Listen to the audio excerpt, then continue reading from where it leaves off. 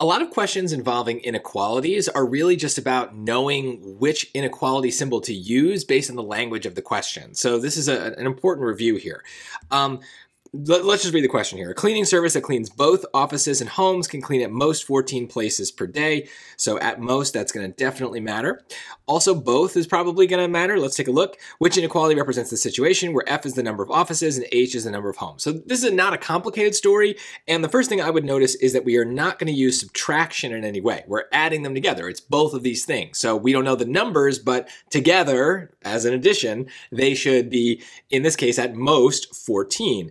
And so we need to know that at most is going to mean that we have less than or equal to whatever our result is. So this can get twisted, right? So in this case, it is just choice A. That's the answer. Has to be less than or equal to 14. Now, I should point out, just, since we're on this question, that the SAT could have easily just made this question a little harder by reversing the inequality without changing the language of the question. So another valid answer to this could have been 14 is greater than or equal to F plus H. So notice it's the same thing. If you just think about the triangle of the inequality opening in a direction, in choice A as is, it's opening towards the 14 because that's the bigger number.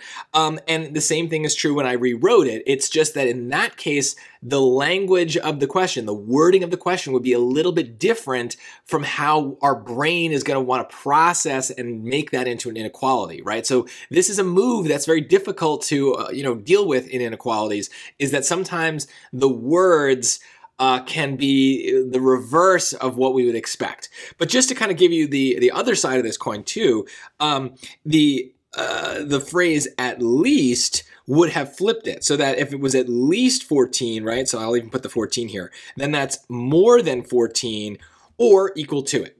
So those are the two that are most common. There's a lot of other ways that they could do this, but this is something to make a note of if you find you get these questions wrong a lot, because the SAT is really just asking you to understand the concept of an inequality without having to solve anything. So these are easy points. Even though we are in the hard module, this is the kind of thing you really just want to lock in. So hopefully I've made you aware of some potential mistakes and potential traps, and that way you can adjust if they try to throw those traps at you.